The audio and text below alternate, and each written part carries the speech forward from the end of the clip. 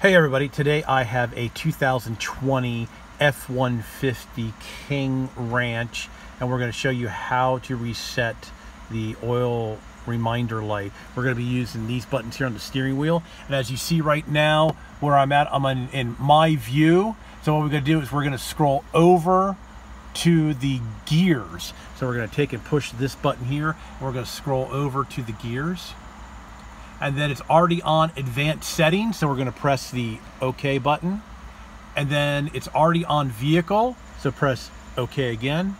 And you scroll down to oil life reset, hit OK again, and hold, and it resets it. It was already reset, but that's how you reset it. So you have to push the OK button and hold.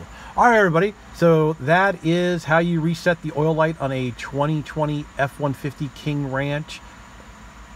Thanks for watching. Please subscribe. You can always see that in that corner there. Please give me a thumbs up if you like my automotive videos.